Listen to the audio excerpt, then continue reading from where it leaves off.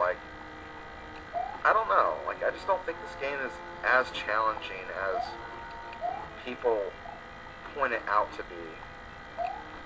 Again, it is challenging. It's just not like... I get...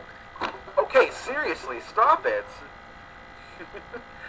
You're ruining my point, game. You're ruining the point I'm trying to make. It's because I'm so focused on the ramp that I'm not focused on the game.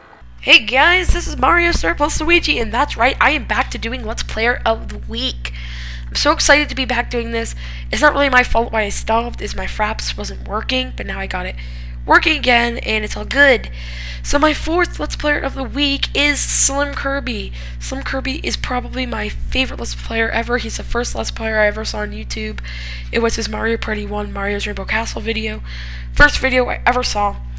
Slim is an inspiration, and it's always a blast watching a Slimkirby video. I always look forward to coming home from school and just watching a Slimkirby video.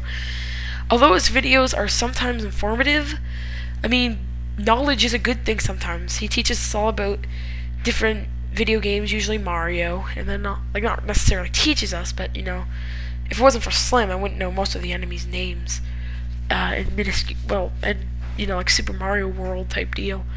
So, Slimkirby's Let's Player of the Week. He always picks great games. Some of them may not be as well known. Like, I had no clue that there's such a game called Lolo and Mystical Ninja, Mischief Makers. You know, he just picks unique games. So that's why the fourth LPer of the week is Slimkirby. So thanks for the inspiration, Slimkirby. And check out Slimkirby. Later, folks.